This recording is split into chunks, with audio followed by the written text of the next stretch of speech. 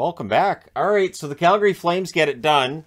I'm wearing a Flames jersey because I really like what I got in this haul. So Matthew Tkachuk is now a member of the Florida Panthers. He has signed an 8-year extension with the Panthers worth $9.5 million. I assume that was decided before the trade. And so, yeah, Tkachuk's now a Panther, but this was the thing. People kept saying, well, they lose Tkachuk and Gaudreau, the Flames are dead.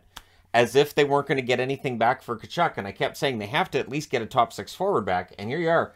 Jonathan Huberdeau is now a member of the Calgary Flames. That is huge. Huberdeau coming off of a fantastic season in Florida. And he's going to kind of, to me, he's going to replace Gaudreau. That's how I see it. He's more of a Gaudreau-style player. So, yeah, Huberdeau is now a member of the Flames. So that means for Florida fans who love the hoobie-doobie-doo scream after he gets a goal in Florida, that's gone. Now you got Tkachuk. Mackenzie Weegar also goes to Calgary. $3.25 million is his cap hit. Huberdeau's a $5.9 million cap hit. In prospect Cole Schwindt, a number 81 pick in 2019, is now a member of the Calgary Flames. And they get a 2025 first-round pick, although that's top 10 protected. So my guess is it slides to 2026 if it's a top 10 pick. But there you go. Matthew Tkachuk is now a member of the Florida Panthers. I love what the Flames do here. Now there's risk. There's absolutely some risk here. Huberdeau's a UFA next year. So is Weegar. They're probably going to sit down and work on an extension, work one out. And so, yeah, that's fantastic. For Flames fans, this should make you feel a little better, breathe a little easier.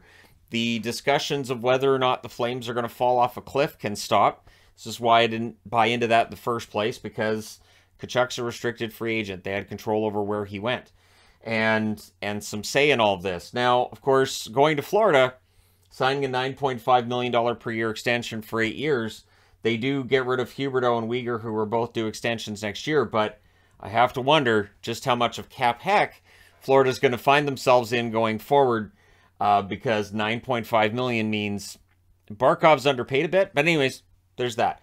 But yeah, so let me know your thoughts in the comment section below. Again, I like what Calgary does here. They get a good top 4 defenseman in Weegar, who's coming off a very good year as well. If it had been Huberdeau for Tkachuk straight up, I mean, I would favor Florida in that deal. But what they get here, 4 assets for Tkachuk, and one of them can step right in and produce at a very high rate.